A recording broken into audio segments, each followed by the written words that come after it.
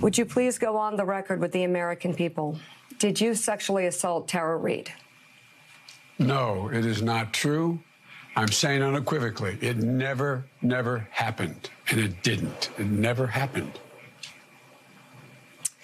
Do you remember her? Do you remember any types of complaints that she might have made?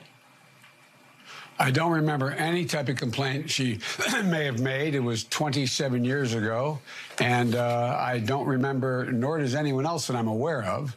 And the fact is that I don't remember.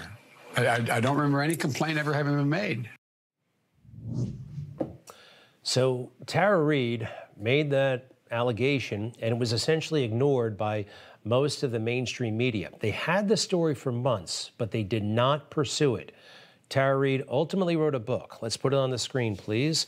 It's called Left Out: When the Truth Doesn't Fit In. Tara Reade joins us right now. Tara, welcome to Newsmax. Thanks for being here. How are you?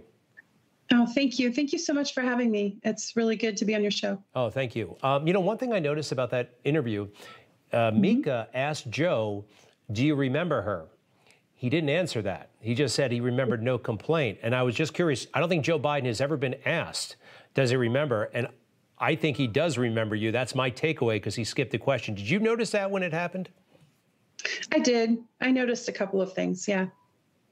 So let's go through it. You made this allegation, but the thing that I am really appalled by, the left-wing media embraced Christine Blasey Ford, yet they shunned you, correct? Yes. Why do you think that is? And you know, I want to make it clear, you know, I was a lifelong Democrat, and I am no longer. I'm not a Republican, so I want to make that clear to your viewers.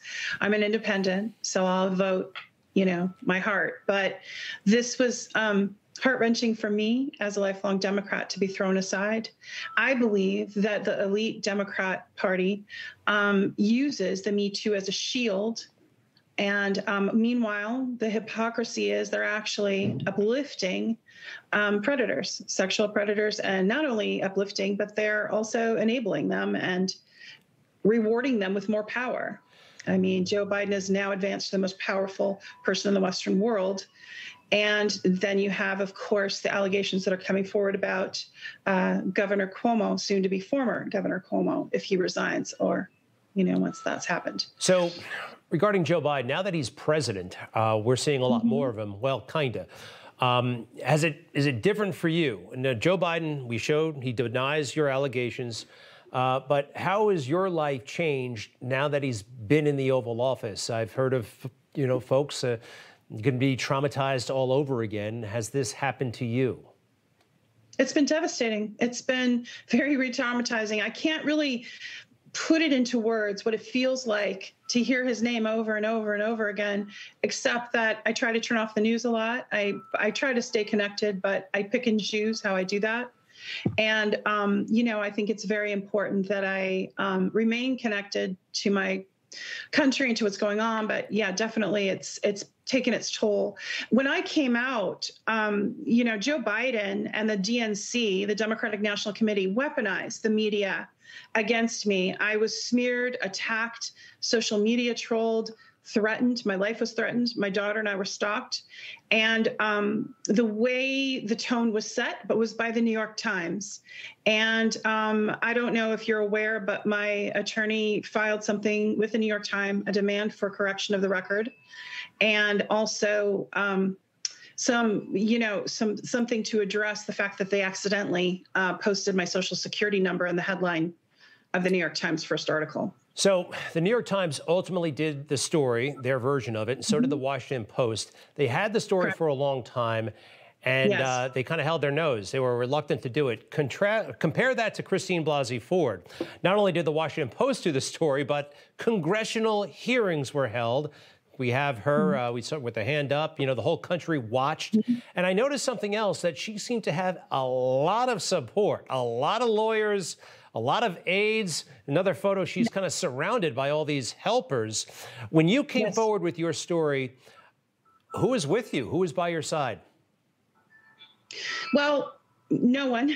I mean, I came forward, but there were 7 other women actually, that came forward before me about sexual harassment. So I thought I was coming forward, with them.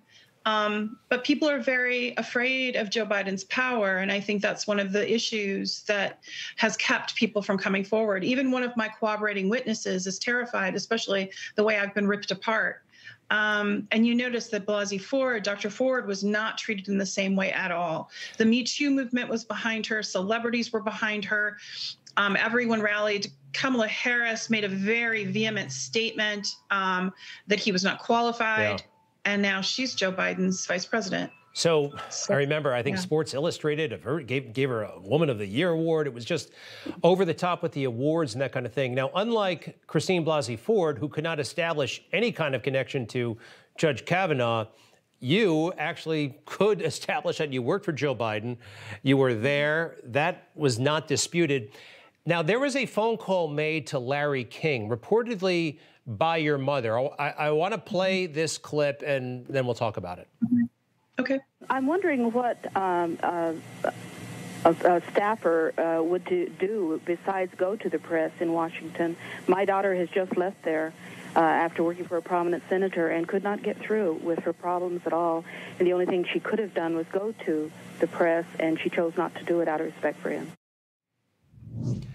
Was that your mother? Yeah, I always get emotional when I hear it because my mother died of a rare form of throat cancer. So she lost a lot of her ability to talk like she normally did. And she had a beautiful voice. She was, it was kind of like she reached across space and time to give me a hug and say, I'm here. That was a really momentous moment to hear that call again. At the time, I'm sad to say I was mad at my mother because I was so scared of Joe Biden. I was mad she even made the phone call. She was trying to get the courage to, say what happened. But, of course, she just said what she said. And there was really no mechanism or platform or way to come forward then. And, I was told quite clearly by Evelyn Lieberman's had an assistant press secretary in Joe Biden's office. And I had told reporters in 2019 about this, but he had told me when I filed the sexual harassment report, he said, we will effing destroy you. And they did 3 times. My career ended, for lack of another word, in 93. I was forced to resign. I was told I wasn't a good fit after I filed the sexual harassment complaint. I was not able to get another job in DC. And then in 2019, when the other women bravely came forward, I really felt it was time for me to say something. My daughter was grown, and I thought I could go to Time's Up for assistance, and Time's Up did not help me. So before you got here, in the earlier part of the show, I played your allegation, as you described it, to Megyn Kelly.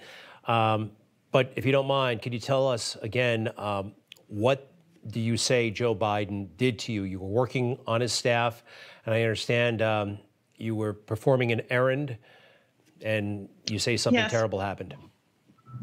Yes, I was bringing him his gym bag, and it happened. And I'd really rather not go into the details. I've gone into it at length at the Megyn Kelly interview, so I'd just like to refer back to that. But it was a very traumatizing assault. And what he said to me after the assault was even more traumatizing. After I had pulled away and everything, and he had said, "Come on, man, I heard you liked me." And he had said different various things, and one of them is not suitable for, this broadcast, but he said certain things to me. He said he got angry with me when I pulled away, and I wasn't going to go off with him. And he said, you mean nothing to me. You're nothing. Yeah. And he walked away. And I think that as much as the assault, those words haunted me for a long time.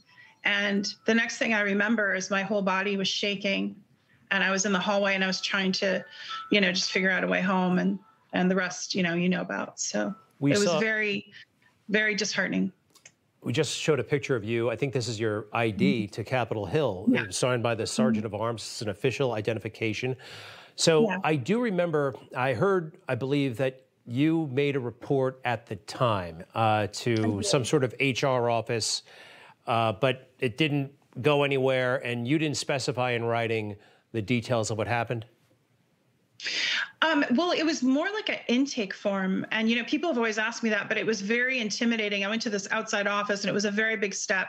So I went ahead and wrote just the basics. And I remember I had to give the name of someone, and I gave my cooperating witness that I had told her about the assault and whatnot as well. And she remembers waiting on her, because she was back at college at that time, waiting for the phone call. You know, but they never called. Yeah. But I filled out like a form. It was 1 page, and they were going to get back to me. And then there would be like, they would talk with me in person. And that's where I wanted to talk about the assault. I went into a little bit of the harassment, but very little, as I recall. I believe. And I'm not even sure, because back then we didn't use that vernacular as much. It was used much less. Right. So I think I just put the circumstances down and talked about feeling uncomfortable and things like that. So did the FBI ever come and talk to you about this after you made your allegations last year public? I believe they got involved in the Christine Blasey Ford allegations. Did they ever go to you? No. In fact, what I was told when because I made a police report last year in 2020, and I said, well, I wasn't sure if I could make a police report, but I'm getting death threats, and I want something on record. I want a mechanism for safety, because after coming forward, I was getting so many death threats. And the Capitol Police, the Metro Police took the report, and because it was outside the statute of limitations, you know, it remains just like a report and not active, but they have it. I went to the FBI for help because my computer was hacked. I was threatened. My life was threatened. But they have never interviewed me about Joe Biden, only the Metro Police that I went to. I don't have much more time. Why didn't you make the allegation? I know you talked about what happened in the early 90s, but later, say 2008, 2012, he's vice president. He's running for vice president. Why not back then? There was no way to do that back then as far as a mechanism, and my daughter was little. And in school, I just didn't feel strong enough. I did tell a friend who's been on the record about me telling her about the assault and how it made me feel. And at the time, I voted for Obama. I was a very hardcore Democrat, and he happened to be on the ticket. I wanted to find a way to come forward, but my daughter was, you know, in junior high and going into high school. I couldn't. And I didn't know who to talk to. It's really hard. Like, people say, why didn't you come forward? It's not that easy. And you saw it took over 36 days for my story to get to the media. You know, it takes effort. And if you're just a civilian, it's difficult to get your story forward. I want to put your book up again. It's called Left Out When the Truth Doesn't Fit In. So, Tara Reade, you've written your book. These allegations have been public for a little less than a year now. He's president. What do you want to happen? What can happen? Where do we go from here? Well, I've been talking in general about rape culture in America, and just and holding powerful men accountable regardless of their party, regardless of who they are. But I've always said I would go under oath. If there was a congressional hearing and an investigation, I would go under oath. So I guess we'll leave it in the hands of the legislator if they want to, bring forward an investigation against Joe Biden. But in my opinion, he's not qualified. Well, that's what they did for Christine Blasey Ford and Judge Kavanaugh. And a president is a lot more important than an associate justice of the Supreme Court. If they did it then, they probably should have done it last year, and they probably should still do it now. Tara Reade, we thank you very much for joining us. Thank you for having me on your show. I really appreciate it. You bet. Have a good night. You bet. Take care, you too, and we'll be right back. Hey, I'm Rob Finnerty. Thanks for watching. If you enjoyed this video, please join the conversation in the comments below. Don't forget to subscribe, too. Hit the bell icon to be alerted to breaking news. And remember, there's a whole lot more on Newsmax TV, America's fastest growing cable news network. Newsmax TV, we're real news for real people.